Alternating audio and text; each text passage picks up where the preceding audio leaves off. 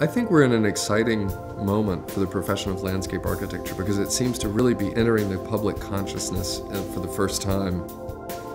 Hudson Yards East is a tremendous opportunity for the city to add to its palette of remarkable parks a spectacular plaza. I think different from many parks in that it's not a sort of pastoral park, it's not like Central Park or the formal tree-lined parks of Bryant Park or Madison Square or Union Square. Instead, it's really more of a large-scale urban plaza, much more in the family of Piazza Navona or San Marco in Venice. Has that kind of the city's living room quality that we hope to bring to the project. It's unique as a construction experience and as a spatial experience within the city.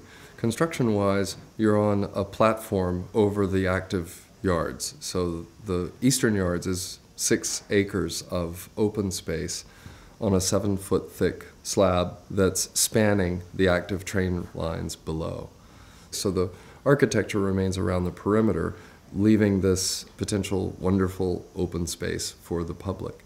But then there's also the values that Related is bringing to the project, where they want to create a central focus that is a landscape or a public space rather than a single building at the center of the project.